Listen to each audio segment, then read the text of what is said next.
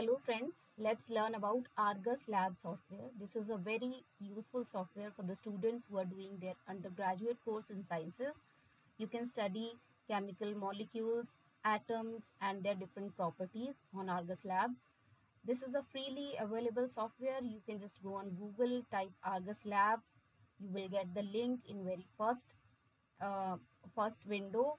You can click on that and download the software. It's a very user friendly one, so everyone can do it very easily. So here is the display window of the software. We have to open a new file. You can go on either this icon or go to file, open,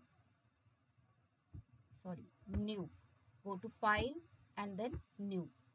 Yeah, here is the black colored window. You can see one cursor and one line going along here, and C tetrahedral is written. It means carbon in tetrahedral hybridization has been selected. So if you draw on the screen, carbon with this hybridization will be drawn. So let's draw some molecules. You can simply, this draw tool is already selected. If you want to get rid of this cursor and line, you can go to yellow arrow. So this is gone. We have selected selection tool. So we have to draw first. Let's go to this draw tool and just right click on the screen. This is one carbon atom, another carbon atom, another carbon atom by just right clicking and so on. But if you want to form a bond between different carbon atoms, you have to select this bond formation tool. If I keep it on and again click on the screen, right click, this is two atoms which are connected, another atom, they are connected. Okay, so here are three carbon atoms which are connected. Let's delete these other two carbon atoms. Select on click on this atom and then control and click on another atom and simply delete.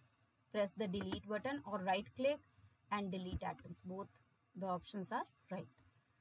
You can bring this this frame in the center by just clicking on this center the molecule icon. So here it is. I need to add hydrogen atoms. Go to this hydrogen, add hydrogens, double click on this. Hydrogens as per the hybridization of carbon atom will be added. You can right click, left click and just see how the molecule has been formed. For this rotation tool has to be on. If you click on this tool, this is for the movement of the atom within 2D. Okay, so translation mode, translate. Rotation mode, let's on this rotate and see how the atom has been formed. If you want to label the molecule, go to label and all atoms.